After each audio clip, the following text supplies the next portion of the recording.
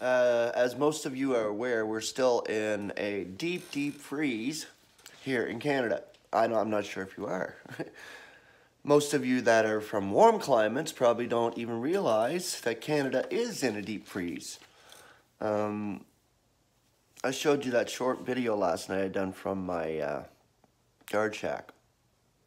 We don't go out in the yard very much, only just to check in and out trucks, which is good because they pretty much protect us and make sure that we don't freeze and stuff like that. It's safety precautions and all that, so that's good. So we spend most of the night in that little shack. Today's Tuesday. Yes, today is Tuesday. Yes, it is. Whew. See, I'm screwed up on days already. I found this little nugget of truth here this morning that I'm going to share with you. It's called New Life, Not in the Old Man. We cannot find newness of life in the old man. We look in vain at our flesh to find spirit. We look in vain to discover righteousness in ourselves. That would be the same as putting our faith in ourselves. It is foolish to base our standing before God on that which God says is dead by virtue of the cross. The reality is revealed in 1 Corinthians chapter 1, verse 30 and 31. Yet you of him are in Christ Jesus, who became to us wisdom from God, besides righteousness and holiness and deliverance, that according as it is written, he who is boasting in the Lord, let him be boasting. Without understanding this, we become disillusioned, disappointed, and discouraged. Christ's Spirit in us is a treasure. As Paul explains in 2 Corinthians 4:7, now we have this treasure in earthen vessels, that the transcendence of the power may be of God and not of us. The treasure of Christ's Spirit is in earthen vessels, our flesh and blood. That is where the problem lies, as Paul records in Romans chapter 7, verse 18 through 20. For I am aware that good is not making its home in me. That is in my flesh. For the will is lying beside me. Yet to be effecting the ideal is not. For it is not the good that I will I am doing, but the evil that I am not willing I am putting into practice. Now if what I am not willing, this I am doing, it is no longer I who am effecting it, but sin making its home in me. How he could see a war between his will and sin in his mortal body, as we all can, I believe. But he thanked God that there was something which rescued him out of the body of death, which is grace. Paul says it right as clear as day. Grace is what rescues you out of this body of death. Most followers of the Lord Jesus Christ can quote Ephesians 2, 8, and 9. For in grace through faith are you saved. And this is not out of you. It is God's approach present, not of works, lest anyone should be boasting. It is one thing to know the Scripture, but is another thing to live the Scripture.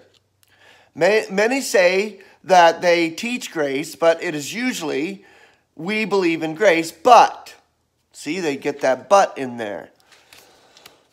What they are saying, in effect, is terms and conditions apply. Read the small print. But it doesn't. Grace is unadulterated. Grace is clear and pure and is from God alone. He is the one that brings you through the times of trial and gives you the grace to see through to the other side. Just as the Jews added laws to the laws of Moses, some Christians have added conditions to the truth about grace. The reason this unqualified teaching would give people an excuse to sin, expecting to get away with it, a license to sin, without the discipline of the law, the reason what people would sin in all they want, because God will forgive them anyway. Okay, so there you go. Okay, that there is something else. Your freedom in Christ does not give you a license to go out there and just do whatever the heck you want, you know. You do have a human conscience, okay. So God perfects you that way. He brings you through trial and affliction and experiences on purpose so you can grow in Christ and you become mature in Christ. You don't want to do it after a while. The practices of the world and the flesh, you don't want to do them after a while. Why? Why? Because you are growing in Christ and you're coming through these experiences. You know that they are going to be done away with on purpose. Think about it. At the dais of Christ, all that is going to be burnt up. All the bad is going to be burnt up. Well, God is preparing you now. So your freedom in Christ is your freedom in Christ. What does God apply? When does God apply his grace? It is before, during, or is it before, during, or after sin? Is there a sell-by date with God's grace? When it's gone, it's gone. No. Emphatically no. Imagine for a moment you are a new believer. You believe Christ died for you. You receive justification for all your past sin. Fine, wonderful, but incredibly, it is more than that. You were made right with God for all your past sins, all your present sins, and all your future sins. Everything is taken care of. The grace of God is not laxing when it comes to that. He did it through his Son on that cross, on that Roman pole. He took away the sin of the world. Believe it. Understand it. So no matter what you do, you can't screw it up. It's already been taken care of. But this is too good to be true. That's what you would say. It can't work like that. Can it? It can. It does. It will.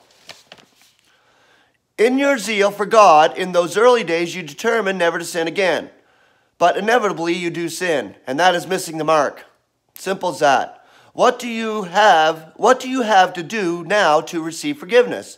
Do you say that in the future you will keep the law so that you will not be thrown into hellfire? Your works are going to get you back into God's books. God's good books. Your works. Oh boy. This idea has been around for centuries. What did Paul think about it? He tells us in Galatians chapter 1, verse 6 and 7. I am marveling that thus swiftly you are transferred from that which calls you in the grace of Christ to a different evangel which is not another. Why did the Galatians think like this? Paul continues, except it be that some who are disturbing you want also to distort the evangel of Christ. What was that evangel? The good news that others had distorted.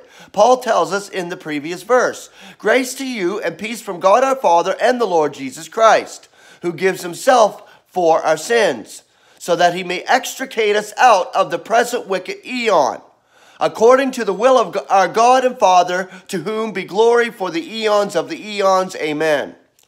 God is doing all this to glorify his grace. And because he loves us. Romans chapter 5 verse 8 brings reassurance. Yet God is commending this love to us, seeing that while we are still sinners, Christ died for our sakes. Nothing can separate us from the love of God, even when we sin. Paul wanted to know only one thing from the foolish Galatians, chapter 3 verses 2 and 3. Did you get the Spirit by works of law or by learning, by hearing of faith? Undertaking in spirit are you now being completed in flesh? He emphasizes again the point in verses 5 and 6. Did you get the Spirit by works of law or by hearing of faith? According as Abraham believes God, it is reckoned to him for righteousness. Okay, I'm going to stop there. Yes. I'll finish reading the rest of this tomorrow. This is good.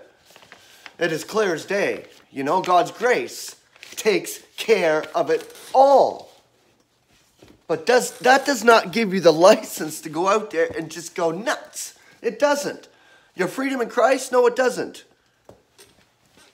You're being perfected in Christ. Perfected. Think about this. It's a process. You're being perfected. You're given a realization and you're given maturity in Christ. You'll grow up in Christ. And this is by experience, right? But think about this. Your freedom in Christ, go ahead, enjoy. But it does not give you the license to just go nuts. You know, ultimately, you wouldn't go out and murder someone. Ultimately, you wouldn't go out and do the most heinous sin of all. Why? Because you're in Christ and you've been given the grace of God. I'm just going to the extreme there of the so-called sins, missing of the mark. Well, every human being does miss the mark, including us. So, enjoy your freedom in Christ. Know that God is giving you the experiences and the enjoyment of his allotment among the saints. And love your brethren. Pray for your brethren, which I do continually. And receive the grace of God and love it. And thank you all. I love you all. You are a blessing to me, and may God's grace continue to bless you. Have a wonderful day. I'll see you tomorrow.